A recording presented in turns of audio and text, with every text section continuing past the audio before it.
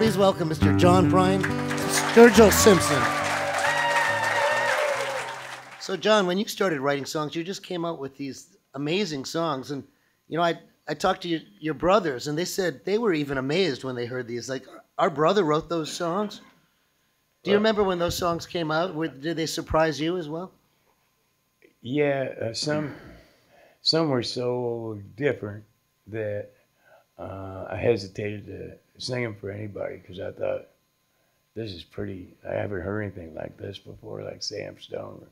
I thought, is it because it's really good or is it because it's like so awful? And the first time I sang it in public, people didn't applaud, they just looked at me. And I thought, oh shit, this is worse than I thought, you know? I mean, what led you to write those kind of songs?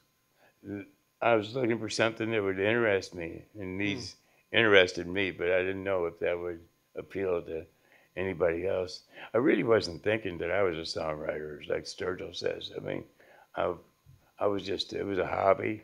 It took 3 or 4 beers for me to stand up and sing to 12 people, you know. You're doing better than I was. Yeah. There's a story about you. He invited you to the Carly Simon's apartment, and Dylan was there, and other songwriters. That was the first week I was in New York. Yeah? It was crazy. Yeah. I got to New York, and me and Goodman picked up a Village Voice and saw that Kris was playing at the bitter end. This wasn't planned.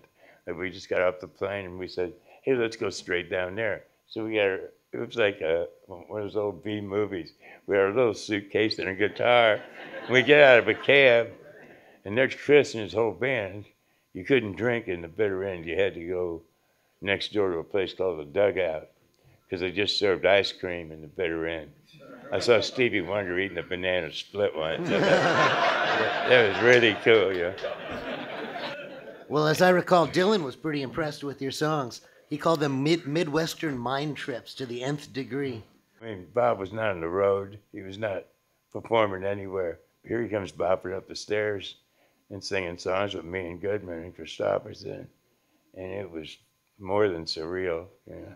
A couple of weeks later, he got up and played harmonica and sang behind me. And I introduced him. I said, ladies and gentlemen, Bob Dylan. About 3 people applaud because they figure I'm just joking around. Should you think songs will always matter? Do people always want songs in their lives? Songs are different from the music business and music and even records, you know. If people didn't have music, they'd come up with it. They would just do it. They'd drone and moan in the kitchen at night, and like music would come out of it. You know, it's like it's something that people need, and they need to get stuff out of them, so people would write songs, you know, otherwise you never get it out of you. Memories, they can't be bought, they can't be won at carnivals for free.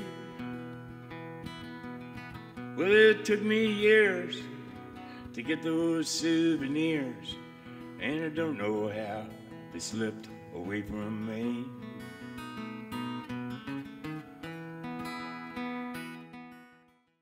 What's up, y'all? This is B.O.B. This is G-Eazy. I'm Mo. This is Julia Michaels. This is Logic. Make sure you subscribe to the Recording Academy channel. Flex.